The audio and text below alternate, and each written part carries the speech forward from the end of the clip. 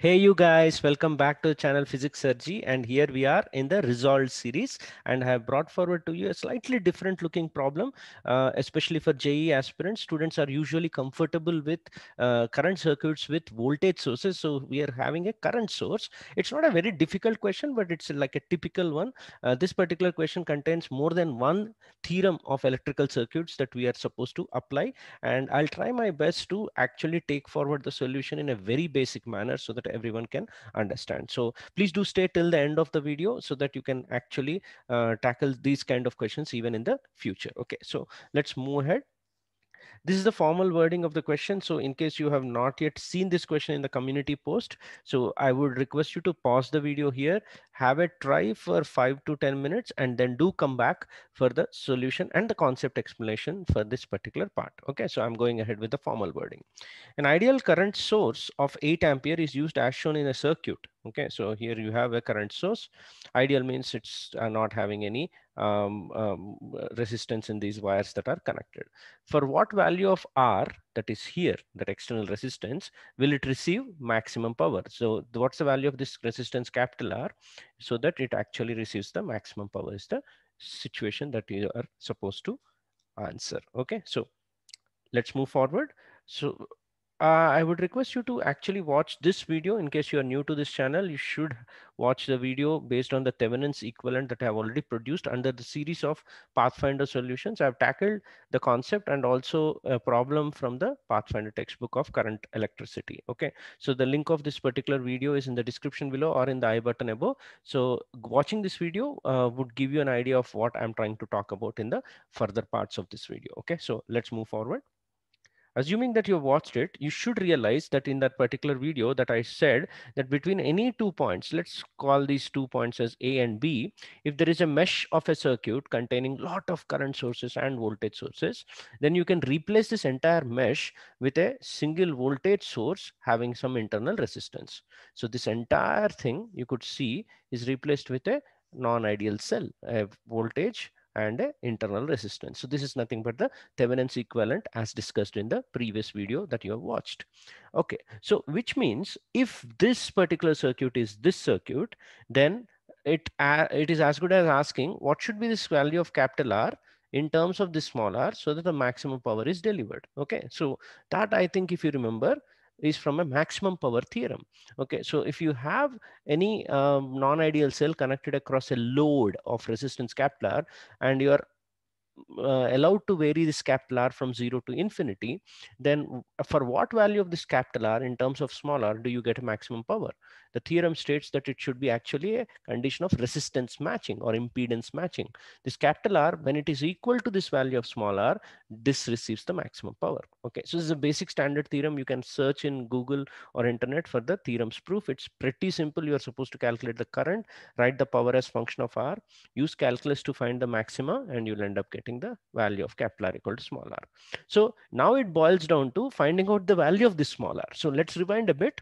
He's asked us capital R so that maximum power is there. So it's as good as by Thevenin's equivalent calculating the internal resistance of this mesh. Okay, right? So keeping that in mind, we'll move forward. How to find this small r? Okay, so there are two basic steps to find small r of any Thevenin's equivalent. Okay, right?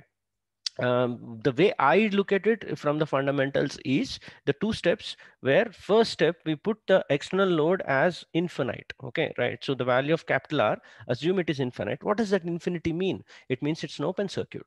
Infinite resistance means there's no way that the current is allowed to pass. So that means this is an open road. There's no traffic allowed for those electrons to flow. So then we find the value of VAB. So by putting open circuit and you find the voltage across this particular points, then it's called open circuit voltage. A nice little name, very easy to understand. Okay, so we call it VOC. The AB found when the R cap tends to infinity is called VOC. And that is pretty simple. If this is a hanging circuit without any connection made, I think voltage across this is nothing but this EMF. Okay, so that's why it's E. I think you can think about that. Next step is to put R tends to 0, the other extreme completely. So what is meant by R tending to 0? It means a short circuit. Okay, there's no resistance at all. Then you find the value of current through this AB. Okay, right?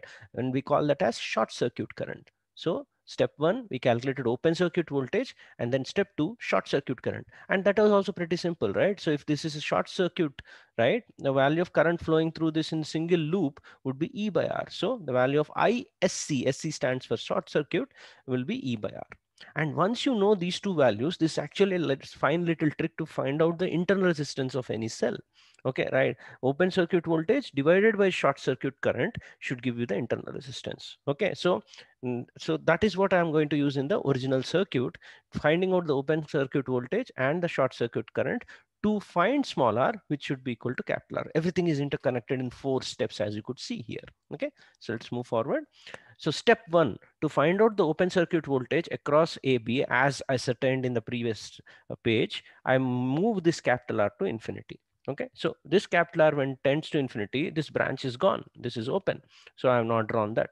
So rest of the things, if they are working on their own in this imaginary circuit, remember this is an imagination that we are considering one of the special cases of R across AB is equal to infinity. Okay, so under that condition, when this 8 ampere is pumping current, and you see this branch and this branch are identical under that open circuit condition, right? So this is a series of 1 and 3, and this is a series of 3 and 1. So the 4 ampere will get divided equally in these two. So in that scenario, what should be the AB voltage? Simple Kirchhoff's rule, travel from A, go along this direction and meet B here. Okay, so VA plus 4 minus 12 is equal to VB, a very simple little travel from A to B. So VAB under the open circuit condition comes out to be 8 volt. This is the open circuit voltage we found out. That's a step 1, very simple one. So step 2 is the short circuit current. Okay, so which means I have to make this capital R tending to 0. So this blue little line now is connecting directly across AB, and just for my convenience, I'll draw this line in middle. Can you see that here? And this one, just to ensure that there is no clumsiness in the diagram, I'm putting it outside. So this 8 ampere between these 2 points, I've connected it outside for my convenience. Again, the same little thing, a lot of things are written here. Just follow my lead. First we'll solve this and then I'll go back to this. Okay, so just watch this branch and this branch, because of the short circuit wire, are in parallel with each other. So this 3 and 1 are in parallel. So if someone asks you between C and D, that is across this current source, how much effective resistance is there, I think it would be easy for you to tell that 3 and 1 are parallel, and this 1 and 3 are in parallel, and then those two are in series with each other. So 2 times of 1 and 3 in parallel, which is 3 by 2 ohm. That means across this 8 ampere, the net resistance in the short circuit condition is 3 by 2 ohm. So the value of potential difference across that should be current into resistance. Okay, so that should be 12 volt. That means across these 2 points under short circuit condition, 12 volt is there. Okay, and which means across each of these branches, that means from C to this entire thing is 1 point, right? So from C to here, equal voltage should be there, and from here to here, equal voltage. So if this entire thing is 12, then from C to A or C to B, it should be 6 volt. Okay, so if 6 volt has to drop across 1, 6 ampere should flow. If 6 volt has to drop across 3, 2 ampere should flow. And cross symmetry tells you that this should be 2 ampere and this also should be 6 ampere. So with 6 and 2, how much should be the current flowing through the short circuit wire? 4 ampere. So finally, after all this drama, you end up getting that the current flowing through this wire, which is essentially this wire under short circuit condition, is 4 ampere. So step 1, we got 8 volt. Step 2, we got 4 ampere. So finally, this one's Thevenin's equivalent goes to this, and the value of the small r, which is VOC divided by SC, is 2 ohm, which in turn should be the value of capital R for the maximum power theorem to be successful. So the final answer after all these steps, and this was not about just the question, it was learning about the different steps and fundamental concepts involved in this problem. Any of these steps could be your free final JEE advanced examination question. Okay, so it's a very interesting one. I would request you to watch the original video of Thevenin's equivalent again, which had the pathfinder. The link is again in the description below, so please make sure you do watch it. Okay, In case you want to go through the other resolved series questions where we generally resolve things which are not part of the textbooks and students don't know whom to ask, so that's the thing that this particular series specializes in.